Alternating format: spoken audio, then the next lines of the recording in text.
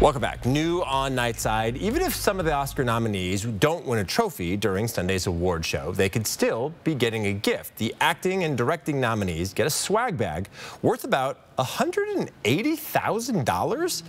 Distinctive Assets says the Academy stopped giving gift bags out years ago, but they still wanted to hand something out. This year's bag includes a $50,000 all-inclusive getaway to the Swiss Alps. There are also gifts based on Best Picture nominees like the Barbie pillow and the Oppenheimer chocolates.